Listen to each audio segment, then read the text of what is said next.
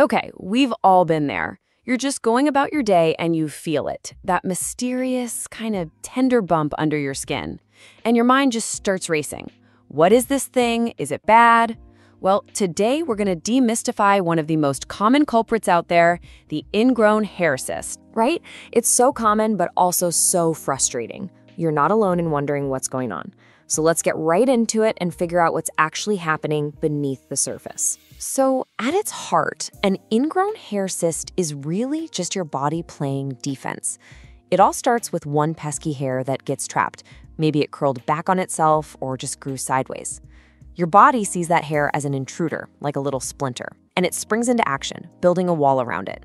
That's what causes the inflammation and that bump, which often fills up with fluid. Knowing the definition is one thing, but how can you be pretty sure that's what you're looking at on your own skin?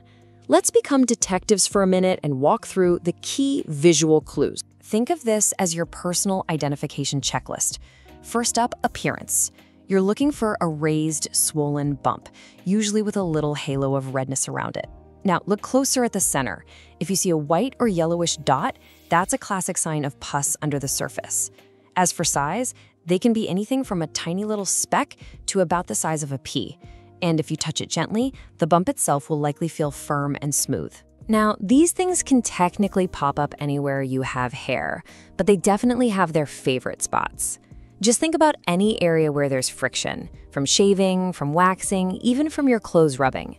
That's why the beard area, the neck, under your arms, and yep, the bikini line are the most common battlegrounds for these annoying bumps. An ingrown hair cyst doesn't just show up out of nowhere fully formed. Nope, it actually has a whole life cycle. Understanding its journey from a tiny irritation to a full-on cyst is super helpful. So here's how it usually plays out. It starts small, in the early stage, just a little raised spot, maybe a bit red, a little itchy. But as your body keeps reacting, it progresses. The bump gets bigger, more swollen, and definitely more tender. At its peak, it becomes a mature, defined cyst. And from that point, it has two possible futures. It either starts to calm down and resolve on its own, or it can get infected and demand a little more of your attention. It's not just about what it looks like. It's about what it feels like. These symptoms are your body's way of talking to you. Pain and itching? Super common. But the ones you really need to watch for are the signs of infection. If the area feels warm to the touch, if the redness is spreading, or if the swelling is getting worse. Those are the big red flags. And hey, if you keep getting bumps in the exact same spot, that's a pattern worth paying attention to. And this, of course, brings us to the ultimate question, the one we're all thinking. It's just sitting there, being annoying. And that temptation to just give it a good squeeze and be done with it, it is real. But should you? As satisfying as it might seem in your head, the clear medical advice is a hard no. Resist the urge. When you try to pop a cyst, you can actually push all that trapped gunk and bacteria deeper into your skin. This can make the infection way worse and, you guessed it, can leave you with a permanent scar instead of a temporary bump. Not a good trade. Okay, so if popping is officially off the table, what's the game plan? What should you actually do?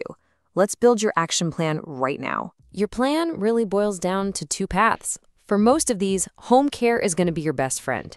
A simple warm compress a few times a day can work wonders to reduce swelling and encourage it to heal. Gently exfoliating and wearing loose clothes also helps reduce irritation.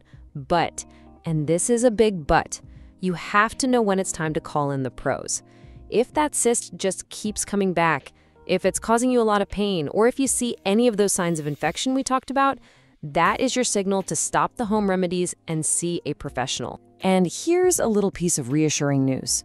A lot of the time, the best treatment is just a bit of patience. With some gentle care and, well, time, your body is pretty amazing and will often take care of these cysts all on its own. So treating the bump you have now is great. But what about stopping the next one before it even starts? Let's talk about the long game. Prevention.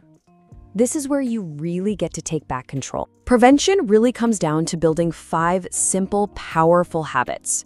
First, exfoliate regularly. This clears away the dead skin cells that can trap hairs in the first place. Second, check your shaving technique. Always use a clean blade and shave in the direction your hair grows. This leaves a blunter tip on the hair, making it way less likely to curl back into the skin.